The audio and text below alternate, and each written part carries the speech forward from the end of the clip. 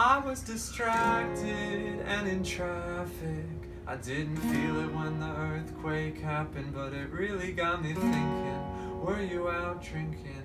Were you in the living room chilling, watching television? It's been a year now, think I figured out how to let you go and let communication die out. I know, you know, we know you weren't down for forever and it's fine. I know, you know, we know we weren't meant for each other and it's fine. But if the world was ending, you'd come over, right? You'd come over and you'd spend the night. Would you love me for the hell of it? All our fears would be irrelevant. Cause if the world was ending, you'd come over, right? The sky'd be falling and I'd hold you tight. And there wouldn't be a reason why we would ever have to say goodbye. Cause if the world was ending, you'd come over, right? Right? And if the world was ending, you'd come over, right? Right. Hey guys, thanks for checking out this guitar lesson for If the World Was Ending by JP Saxe, featuring Julia Michaels. It's an awesome song. Olivia and I actually just did a cover of it recently. It's a beautiful song, and how timely. They wrote this before any of this happened. How crazy is that?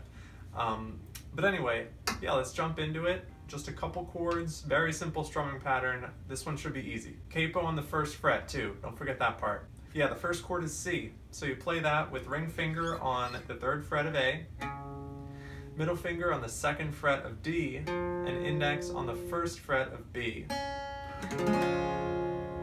The next chord is D minor, and you play that with middle finger on the 2nd fret of G, ring on the 3rd fret of B, index on the 1st of high E. And the next chord is F, and the way I play it in this song is I put my ring finger on the 3rd fret of D, middle on the 2nd fret of G, and then I put my index finger on both the 1st fret of B and high E, like that. So the next chord is G, and you play that with middle finger on the 3rd fret of low E, index on the 2nd fret of A, ring on the 3rd fret of B, and pinky on the 3rd fret of high E.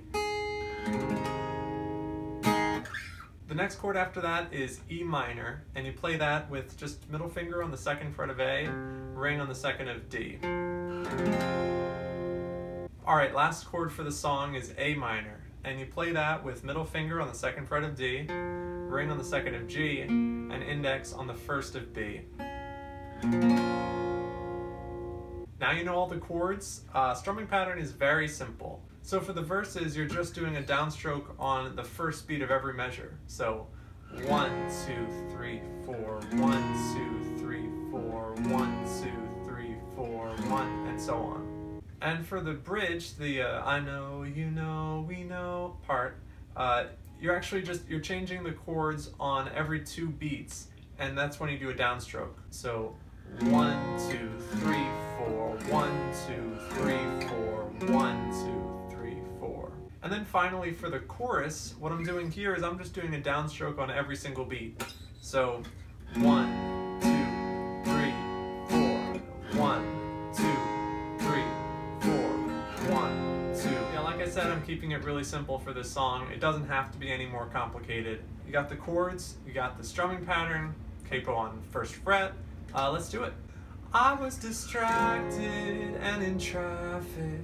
I didn't feel it when the earthquake happened, but it really got me thinking. Were you out drinking? Were you in the living room chilling, watching television? It's been a year now, think I figured out how to let you go and let communication die out. I know, you know, we know you weren't down for forever and it's fine. I know, you know, we know we weren't meant for each other and it's fine. But if the world was ending, you'd come over, right? You'd come over and you'd spend the night. Would you love me for the hell of it? All our fears would be irrelevant. Cause if the world was ending, you'd come over, right? The sky'd be falling and I'd hold you tight, and there wouldn't be a reason why we would ever have to say goodbye. 'Cause if the world was ending, you'd come over right? And if the world was ending, you'd come over right? Thanks a lot to everyone that watched. I hope it's a lot of help. I say this kind of often, but it'll be really fun. I don't think anyone has ever done it in the history of Craig and Olivia lessons, but if any of you are using this video to make a cover and put it on YouTube, please put it down below. I would love, that would just warm my heart up, genuinely, to see you guys take what I teach and make something really cool out of it. Also, gotta plug myself.